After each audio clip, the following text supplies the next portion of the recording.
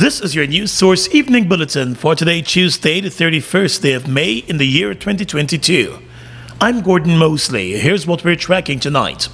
President Irfan Ali moved ahead with the appointment of members of the Police Service Commission and the Integrity Commission today, even as the opposition threatened legal action over the need for meaningful consultation. The president said the members of the Police Service Commission were already approved by the National Assembly.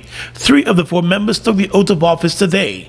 President Ali also said the members that he nominated for the Integrity Commission are all upstanding members of the society. I've said before that in chartering this course of One Guyana, we will seek out from among us those who have the credentials and are willing and ready to serve at every level in moving our country forward. It will not and cannot be based on any other principle but that of fairness, justice, integrity, and most of all, confidence. As President, I have the confidence that the people appointed today, Guyanese appointed today, not only have the skills, but they have the character to execute the duties they are called upon to execute. For the Police Service Commission, Pastor Patrick Finley will serve as its chairman. The other members are Mark Conway, Hakeem Mohammed, and Ernesto Chuafat. The Police Service Commission is tasked with the appointment and discipline of senior members of the Guyana Police Force.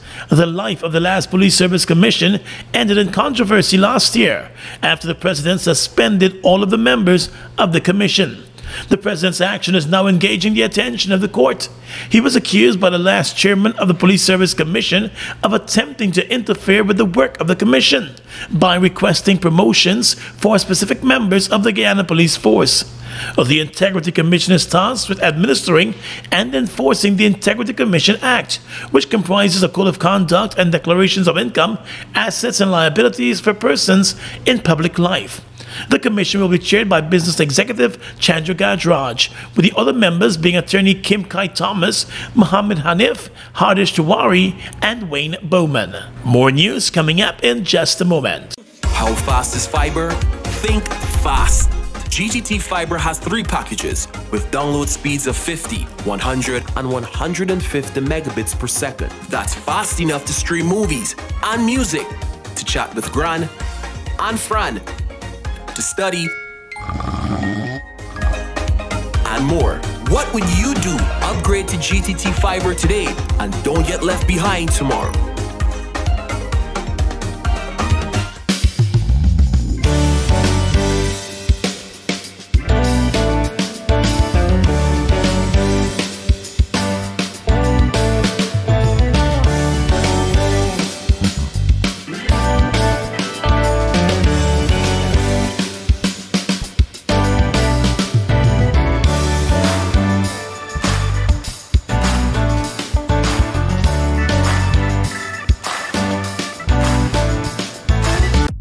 Plans are moving forward for the establishment of the landmark gas-to-energy project. Gas will be piped from the Stabroek block operations to shore. The project is expected to cut electricity rates by more than half and deliver significant benefits to Guyanese. Get in the game with Buster. Win a full gaming setup, Xbox X, gaming chair, gaming speaker and headset, or any of over 60 weekly prizes like Oculus Quest 2, Mini 2 drone, Nintendo Switch, and many more top gaming prizes. Check below for details.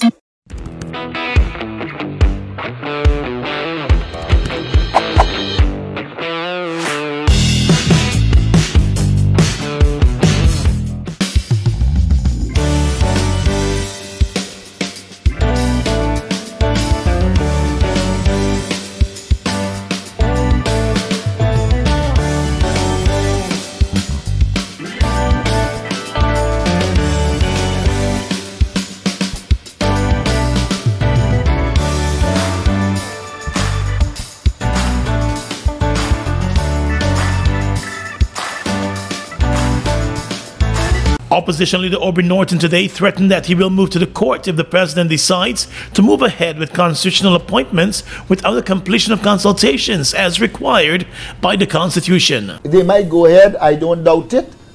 They seem to want to go ahead, but it will be challenged in the courts. That is the bottom line. Because we know what is meaningful consultation. It is not a choice of the government to be involved in meaningful consultation. It is mandated by the Constitution. And therefore, it should be done in keeping with the law. During a press conference this morning, the opposition leader said that the president and his government do not appear serious about having meaningful consultation on the various constitutional appointments. He made reference to an agreement and joint statement for the two sides to meet within a week of their first meeting, and the call for that meeting only coming from the government more than 3 weeks later. Mr. Norton said he's ready to move the process forward, but everything must be done in keeping with the Constitution and the law. Let us note that in the joint statement, I was careful to ensure that it is placed that all of this will operate in the context of the Constitution and the law. And that is what we seek to ensure. The opposition leader noted that cases that Guyana took before the Caribbean Court of Justice addressed the issue of meaningful consultation. President Irfanali on Monday lashed out to the opposition leader for not attending a meeting to continue the consultations.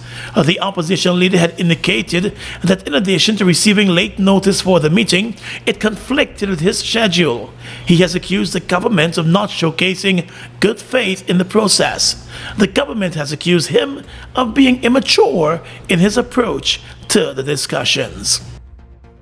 Over 5,000 fisher folk from across the country will benefit from a one-off $150,000 cash grant as an immediate step by the government to assist them in offsetting some of the rising expenses associated with their trade.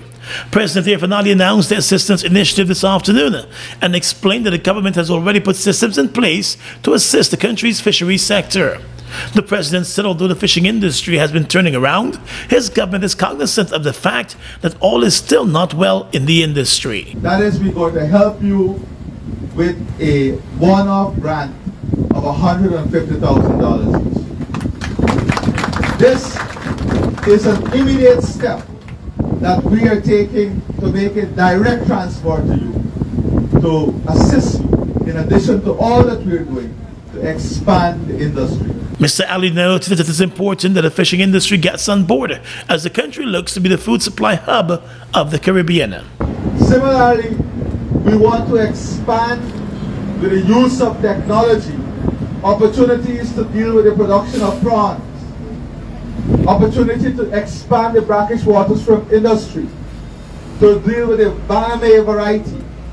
And the government has agreed that we are going to procure equipment to help you with the capital costs of developing these ponds so that we can help you to increase your production. And Agriculture Minister Zulfikar Mustafa said the government will be forging deeper partnerships with fisherfolks across the country in an effort to preserve the industry, which has been facing several challenges in recent years, and one which has been contributing to the country's economy both at a family and national levels. Although the president have made this one-off grant to the fisherfolks, we will still continue to work with you all, as he rightly said, to work in other areas, for example aquaculture, to work to see how we can help fisher folks to supplement their income with other areas in the agriculture sector. In recent months, the government has introduced several measures to assist with the rising cost of living and rising prices for fertilizer and other commodities. In instances where taxes were removed, consumers are still complaining that the benefits have not been passed down to them.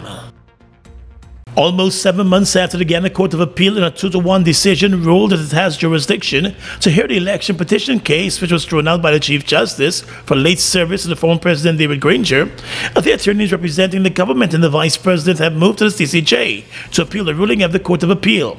The Caribbean Court of Justice held a case management conference for the case today and set timelines and deadlines for arguments and submissions. During today's case management conference, Justice Witt declared that because of the nature of the case, it is his view that it should be dealt with expeditiously. The appellate in the case has been given until next Tuesday to file and serve their joint record of appeal. Written submissions are to be filed by the 14th of June, and all parties will then make oral arguments on the 19th of July before the court makes its ruling. In January last year, the Chief Justice Roxanne George dismissed the case because the petition was served late on former President David Granger, who was listed as one of the respondents. The petition was filed by APNU-AFC coalition supporters Monica Thomas and Brennan Nurse. They were asking the court to nullify the outcome of the 2nd of March 2020 general and regional elections and declare that President Finale is illegally occupying the office. An appeal was then filed by the opposition against the Chief Justice's ruling, and that appeal saw the Attorney General moving a motion to have the case struck out completely. But the Court of Appeal, by a majority vote, ruled that it could hear preliminary arguments in the case. Minister of Health Dr. Frank Anthony wants people to know that using hookahs and vaping is just as bad as smoking cigarettes and is also harmful to the body. Guyana joined the rest of the world today in observing World No Tobacco Day.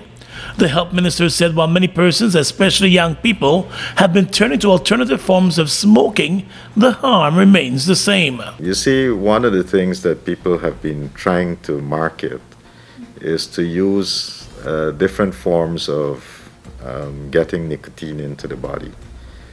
Nicotine is very addictive. Nicotine would cause psychological and eventually physical addiction.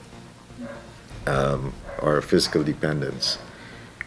And therefore, whether you're vaping or whether you're using a hookah or one of these other methods that are being popularized, the fact is that you are consuming substances that are dangerous to your health. It was pointed out that the dangers of smoking the alternative methods are documented. Almost 12% of Guyana's population is listed as smokers. There are existing laws that prohibit smoking in public places and cater for the correct labeling of cigarette packets with images of the effects of smoking. The Minister of Health reminded that smoking can damage the lungs, and persons who are smokers are at a higher risk of serious illness if they contract COVID-19. Coronavirus, when you get infected, you know, it goes through the upper airway and then eventually makes its way down to the lower airway and disseminate to different organs of the body. So given how it is transmitted and get into the body, one can see the linkages between coronavirus disease and persons who smoke. And if you have underlying conditions, these can, obviously it can create more problems for a smoker. So it is something that smokers should bear in mind, that they would be at increased risk based on their underlying illnesses and their high risk with smoking already. Dr. Anthony also said even if smokers recover from COVID-19, the long-term impact on their health could be detrimental. Given that smokers would have a lot of underlying issues, as I've mentioned, they're more at high risk for cancers, more at high risk for cardiovascular diseases, more at high risk for chronic obstructive pulmonary disorders and so forth. The Ministry of Health plans to continue with its efforts to get more persons to quit smoking. There was not a dry eye at the Lycan Funeral Home this midday as family members gathered to bid their final goodbye to the 3 children who perished in last Wednesday's fire at their home in Makabakdam. The charred remains of the children, 8-year-old Timothy Kippins, 6-year-old Tristan Kippins, and 1-year-old Zelaya Flew, were in 3 colored caskets, 2 blue caskets bearing the remains of the boys, and the pink one with the remains of their sister. The mother of the children, Tracy Flew, broke down in tears repeatedly as she screamed out for her children. She was offered words of comfort from the opposition leader Aubrey Norton and government ministers Dr. Vindi Prasad and Sonia Parag, who all attended the intimate funeral service, where family members reflected on their loss and asked for support and prayers. The 3 children perished in the late-night fire at their small wooden house after being left alone at home by their mother, who was working night duty as a security guard.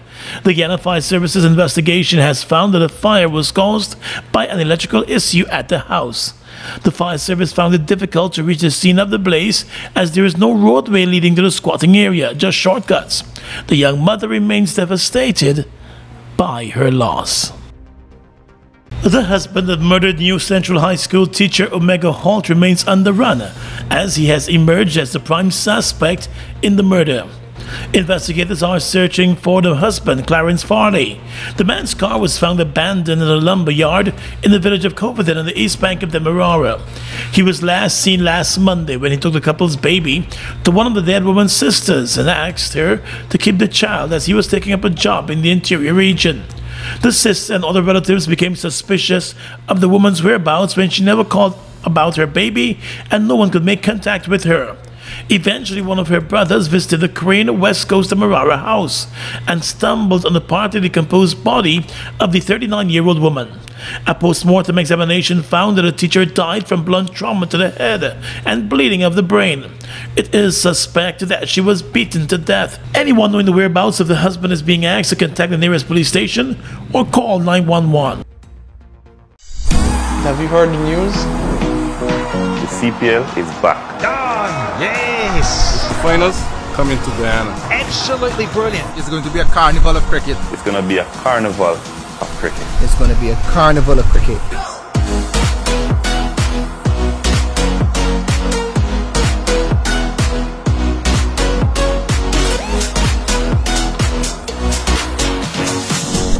See you there.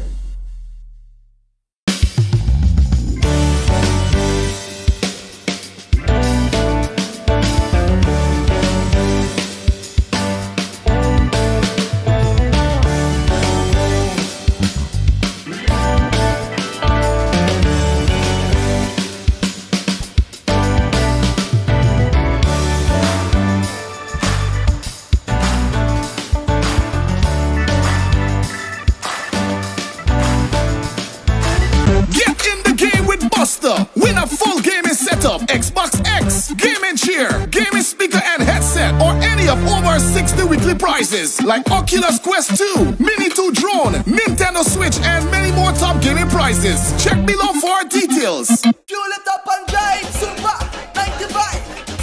Fuel it up and drive, Super 95. Protect your fuel system, boy. High mileage and performance, boy. Guyana's Super 95 gasoline gives you more reasons to drive and is available at 56 service stations nationwide. For affordable price, high performance, and high mileage, choose Guyana's Super 95 gasoline. Fuel it up and drive!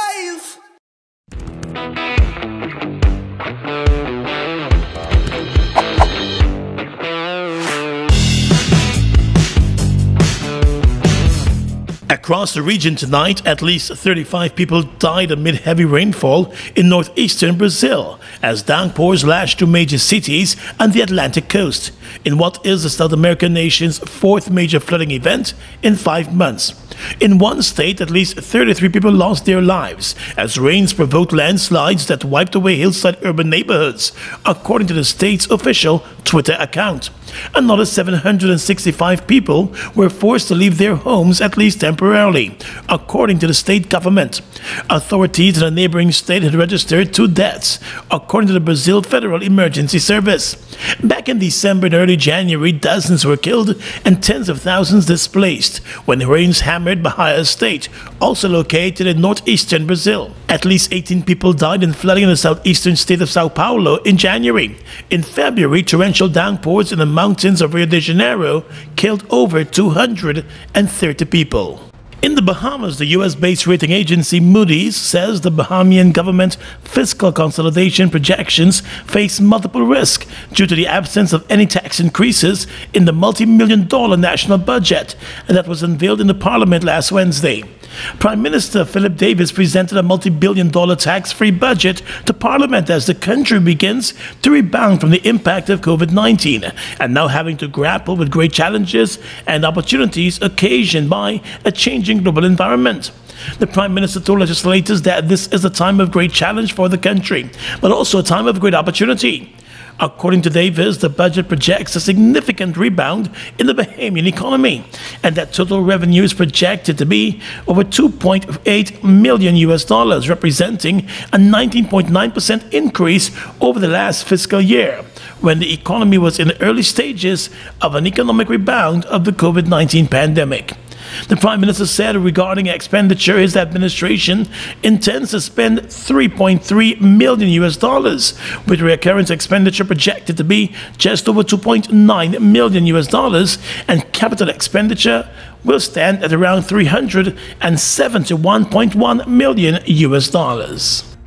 And finally tonight, international news. EU leaders say they will block most Russian oil imports by the end of this year to punish Moscow for invading Ukraine. The EU-wide ban will affect oil that arrives by sea, around two-thirds of imports, but not pipeline oil, following opposition from Hungary. Poland and Germany have also pledged to end pipeline imports, meaning a total of 90% of Russian oil will be blocked. European Council Chief Charles Michel said the deal cut off a huge source of financing for the Russian war machine. It is part of a sixth package of sanctions approved at the summit in Brussels, which all 27 member states have had to agree on. Russia currently supplies 27% of the EU's imported oil and 40% of its gas.